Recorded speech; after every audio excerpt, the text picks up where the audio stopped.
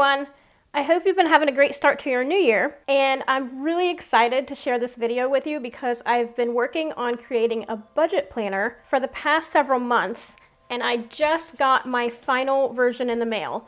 I do have to say that I really like this cardboard packaging that it comes in, you know, so that it doesn't get all messed up in the mail. So let's go ahead and open it. Are you ready?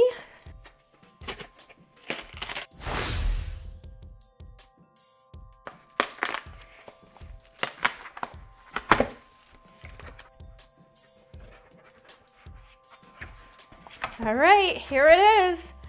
Introducing the Nimble Budget. Now, what sets this planner apart from all the other budget planner books that I've seen out there is how I've set up the expense tracker section. I'll show you what I mean by that later on when we look at that section. But for now, let's just go through what all is in the book. So the book design, this is set up like a notebook. Let me move this box out of the way here. We have it spiral bound so that it lays flat when you open it up. The cover is a glossy cover. The paper inside of it is a thicker, high quality paper for the pages to write on. It is a large 8.5 by 11 inch planner as far as dimensions go. So we open it up. We have a table of contents here. You can see all the various sections we have. So moving on to that first section, which is the financial goals. You see at the beginning of each section, I did write an introduction to help you know how to navigate each section in the book. So you see here on these 2 pages, we have room for up to 6 different financial goals to help you throughout the year. Each one is set up to really help you think through the goal setting process. So not just what is your goal, but the significance of the goal. Why do you want to achieve that? What are you going to help you achieve that? How much money do you need to accomplish the goal? And then you're going to give yourself a deadline for that. That could be short term, it could be long term. And you want to come back to the section throughout the year. Say if you only start with 2 goals, number 1, you want to come back and make sure that you are on track and actually still working on those goals that you want to achieve.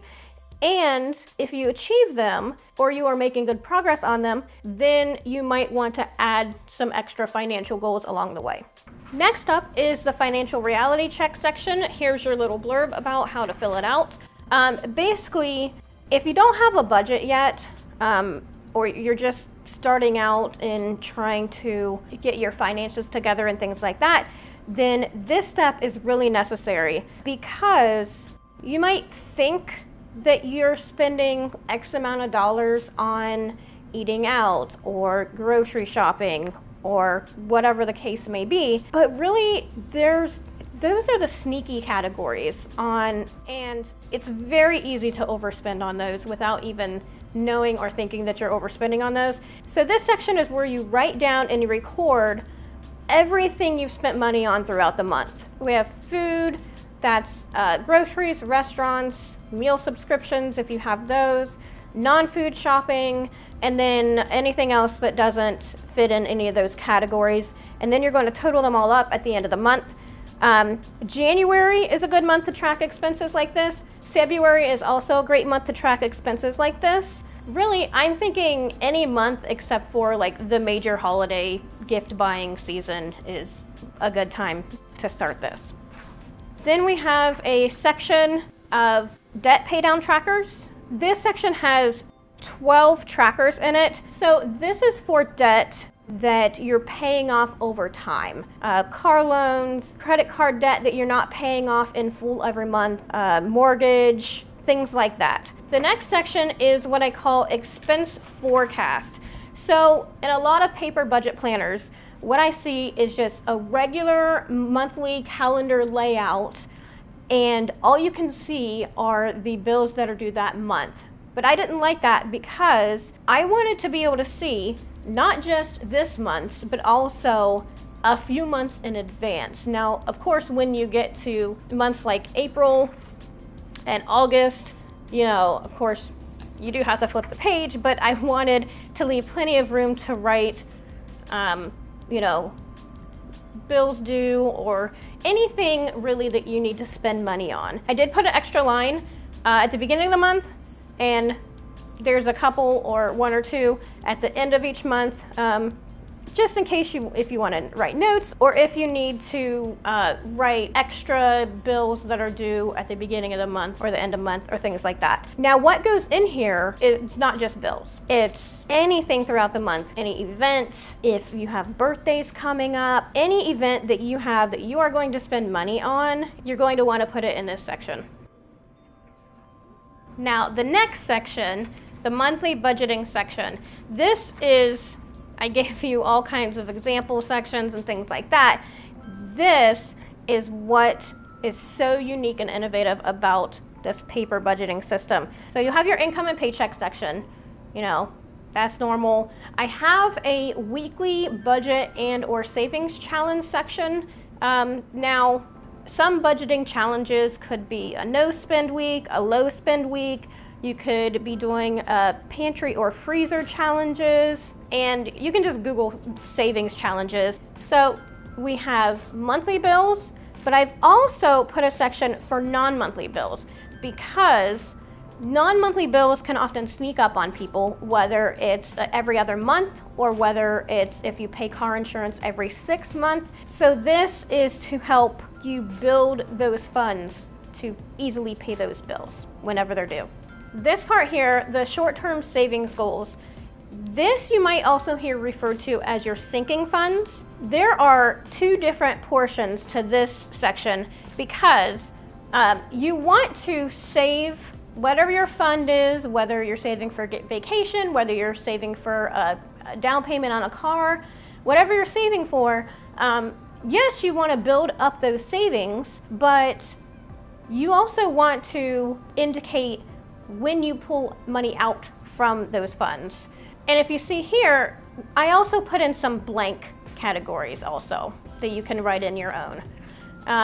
Going back, I have clothing, special occasions. This is like birthdays, anniversaries, things like that. And I put multiple lines in here because some people, including my family, we have certain months that we might have several birthdays in that month. So it might look like too many lines here, but sometimes it's not.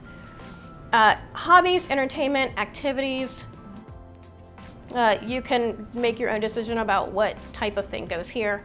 And then down here, I've put a little note to remember to look at your expense forecast calendar that we previously looked at. And at the end of each month, there is a reflection or journaling page that you can write down what went well, did you have any setbacks, and what changes would you like to make going forward. And this is quite a big section because there are 12 months of those pages. And since this is undated, you do not have to start at January or February. You just write in the month at the top of the page up there so that you know which month you're on. Now, the monthly meal planning calendars. What I have to go with is progress, not perfection at this, because while I would like to be a meal planner, I'm not all that great at it yet. I'm still working on it. So this is where the regular calendar layout comes into play. And again, you'll have to write in the own dates based on the month it is. There are 12 months worth of the meal planning calendars. Over here, you'll see there's a notes section. And this note section is really for whatever you think would be most helpful to you in the meal planning process, whether it's things you need to thaw out for future dinners, things you need to use up that might be expiring soon, or just, you know, odds and ends, things like spices that you might need to buy at the grocery store for the meals that you have planned to cook. Now, the gift card inventory pages. If you are a couponer like me, then you know how many gift card deals we have, and just we can accumulate a lot of gift cards. And we're rolling gift cards into more gift cards and things like that at Publix, at Target. You know, at Publix we get those spend $50, get $10 off a $50 gift card, you know. And we have e-gift cards, we get, you know, if we get a gift card back from Ibotta or Fetch Rewards. You know, those are e-gift cards, and this is to help keep track of all of those gift cards. Now, you do want to probably keep them in a set location so that you can find them all, but sometimes it gets hard to track, you know, the amounts that are left on them and things like that. This long line here, the amount, that is so long because I wanted to be able to track incremental spending or the rolling of the gift cards, like I said, at Publix or Target or things like that. The notes section is meant to help keep track of gift card location, what you plan on using it for. Say you're saving them up to use for Christmas gifts. What are you planning on using it for? Then we move on to the holiday section. And this is for you to keep track of Christmas gifts or, you know, whatever major holiday, whatever major gift-giving holiday you celebrate. This section is for that. The vacation section is for tracking expenses paid when you go on vacations. Don't forget to start recording the purchases before the trip also. That means airfare, if you're booking hotels early, anything like that, you want to go ahead and jot down what it is and the amount here. Now, ideally you would have a starting amount. You would have the vacation savings built up in your sinking funds or in your little savings section. You would put that here. I would go ahead, and if you're taking multiple vacations, you might want to make a title or name your vacation up here, because as you see, there are multiple different vacation pages.